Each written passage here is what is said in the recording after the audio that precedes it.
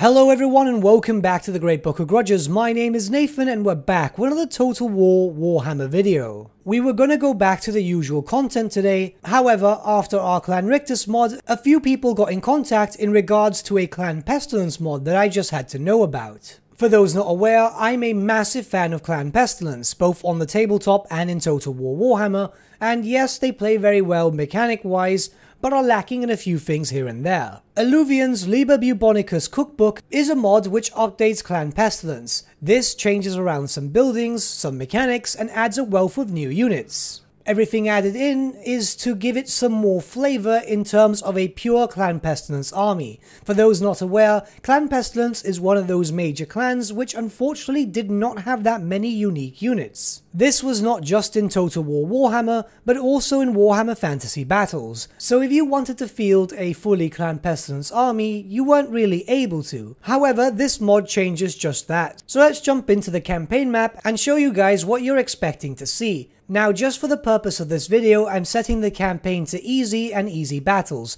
This is so I can just get to the mechanics that I want to show off without wasting too much time. But let's jump right in.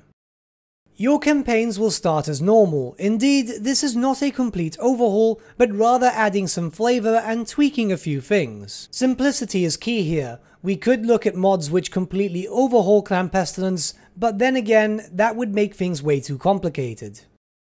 The first thing you will notice is that the Clan Pestilens landmark building has been radically changed. Now it's got 3 tiers and a wealth of new bonuses. The number 13 in terms of bonuses is a reoccurring theme for this mod, and in all honesty that's how every mod should be.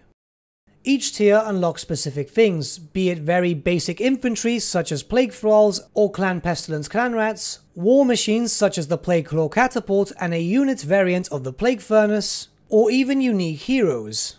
Every unique modded unit has been given a Clan Pestilens look and feel. In truth, some of the units are inspired by others, such as the heroes being inspired by assassins or even warlords, the Plague Torch Bearers being inspired by the Poison Wing Globadiers, or the Plague Deacons, which are a lord choice that are heavily inspired by both Skrulk and Plague Priests. But at least now you have a proper lord choice for a Clan Pestilens theme army and don't have to rely on Greyseers or basic warlords. If you're trying to keep to a theme, the building literally has everything that you need. You won't need to build anything else. Basic infantry, war machines, spellcasters, and even higher tier infantry units. This building literally has it all for you. There is also another new building in this section known as the Bibliotheca Bubonicus. This is a 3-tiered building and the purpose of it is to provide general campaign buffs. Now please bear in mind that the cost to maintain this building is rather steep and gets horrendously expensive in its 3rd and final level. However, the pros more than outweigh the cons, and believe me, the plague it generates when it's finally built can be quite devastating to your enemy factions nearby. As far as I'm aware, that is it when it comes to unique buildings. There might be a unique Skaven Blight landmark, but I must admit I was having way too much fun annoying the lizards that I didn't make way to Skaven Blight during my own personal campaign. I'm going to carry on playing through this campaign, and I'm going to stop at any place that may be of interest to you. Here we have a basic army very early on into the campaign. I started off recruiting stuff as soon as I could and removed the basic clan rats and slave rats as I felt like they were no longer needed. There's not a lot of unique stuff here, in fact only 2 units, but you're able to pause and see their stats if you wish, and I just wanted to highlight how good these models look aesthetically. They fit with the Clan Pestilens theme rather nicely.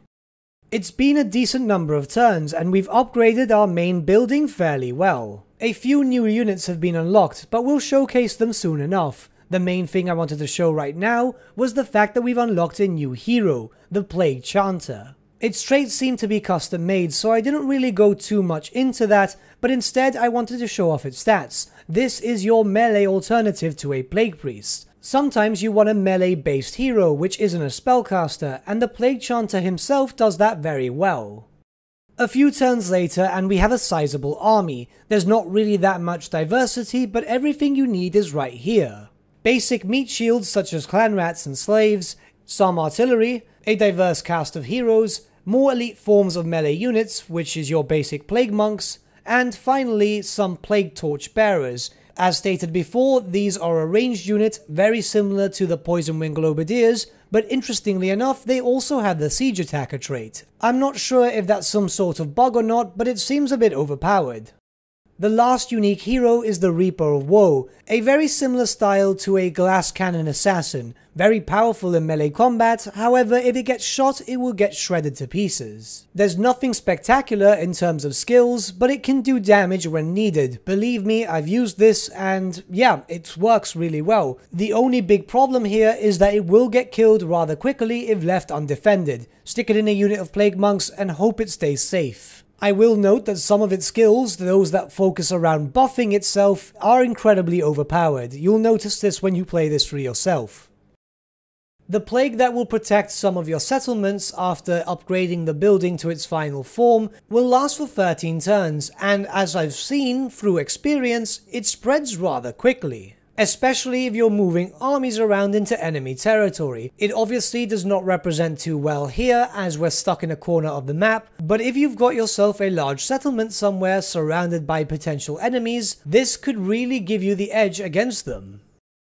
And finally, the Plague Deacon. The Plague Deacon is your new Lord choice, which now gives you a more Clan Pestilens theme Lord. As explained before, the Plague Deacons take inspiration from the Plague Priest heroes and Lord Scroke. They aren't really unique, and interestingly enough, they can't ride Plague Furnaces, but they are quite powerful in close combat and do have the lore of Plague.